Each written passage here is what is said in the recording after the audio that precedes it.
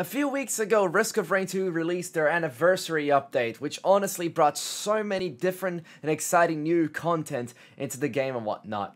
Today, to celebrate that, I'm actually going to be teaching you guys how to install mods for Risk of Rain 2 using the R2 mod manager.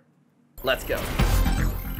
How's it going, guys? Hope you all having a fantastic day. My name is DeSynkro, and like I mentioned, I'm going to be teaching you guys how to install the mod loader for Risk of Rain 2 and have it in such a way that you can easily give your friends a code that will automatically download the mods and the configuration so you all can play together at the click of a button.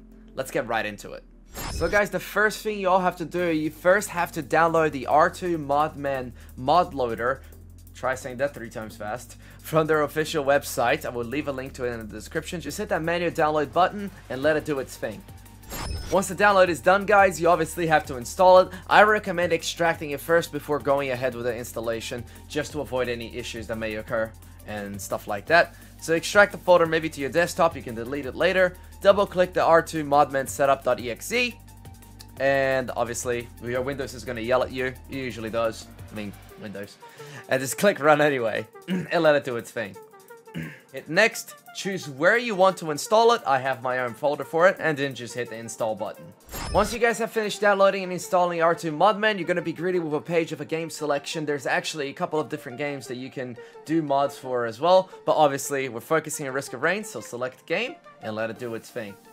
Once you start, you're probably not going to have a profile. Chances are you might actually be on your default profile. You can easily create a new one and start working on your mod pack like that. So for now, let's go with the default profile, and I'm going to teach you just a few settings and configurations you have to get sorted beforehand.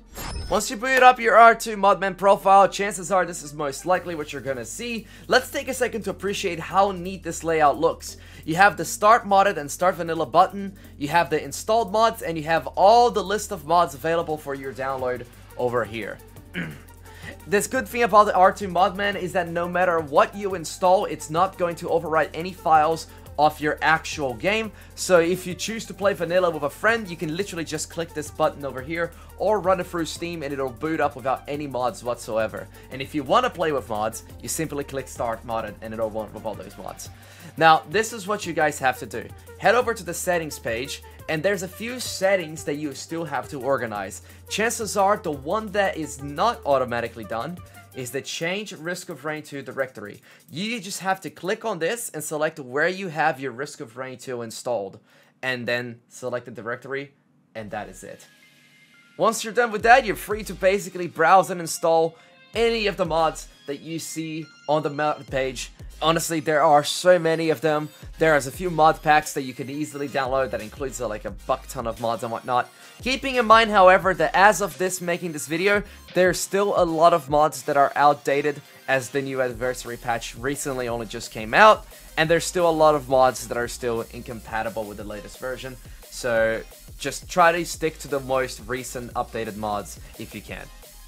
So let's suppose you spend a few minutes already downloading mods and configuring them to tailor to your gameplay style, and you want to get some friends to join you and whatnot. That is completely possible and super simple to do, but they need to have the exact same mod pack. There's an easy way to do that, and all they need is the mod loader itself.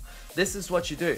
Head over to settings, go over to profile, come over here to export profile as a code, click on that, wait a few seconds, it's going to generate a code. You give this code to your friend, so copy that, go to change profile, import from code, and paste the code there. Your friend pastes the code there, and then hit import.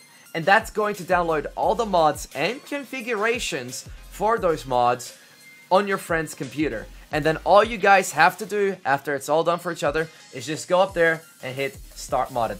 And that is it. That's how simple it is to download mods for Risk of Rain 2, pass it on to your friends so you all can play together with the same mod pack that you made. So that's it, guys. That's how simple it is for you to actually download mods into Risk of Rain and then give your friends those exact same mods so you two can play together. Now go ahead, start playing the game, have fun, and then start fucking raging because Mithrix took all your items and then decided to absolutely annihilate you in one freaking hit! I totally don't have issues with the game. at all. I love the game. I love it. Such a good game. Such a good game. But no, seriously, jokes aside, guys, thank you so much for supporting us. Thank you so much for watching this video. Come check us out on Twitch. I stream Monday to Friday starting at 4 p.m. Australia Western Standard Time. I'd love to see you guys there. And if you enjoyed this video, and if it helped you in any way, shape, or form, hit the subscribe button. Honestly, I'd love to see you guys here again, and I'd love to see you guys on Twitch. Thank you so much for being here, everybody, and I'll catch you all in the next video.